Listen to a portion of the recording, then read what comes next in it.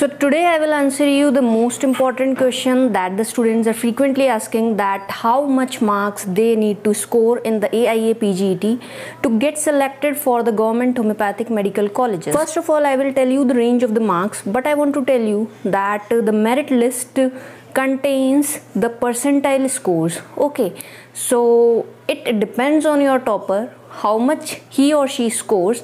After that, the merit list is formed considering the topper's percentage as 100% and making the further scores considering the topper's percentage. Okay, that comprises the percentile. All right, your topper, how much your topper scores, and if you got marks nearby to your topper, your percentile will be good. If you got a marks difference with your topper, your percentile score will be low. Okay, discuss with you from the previous year analysis. Your topper gets the marks between 350 to 400. All right, and that is the condition which decides your future.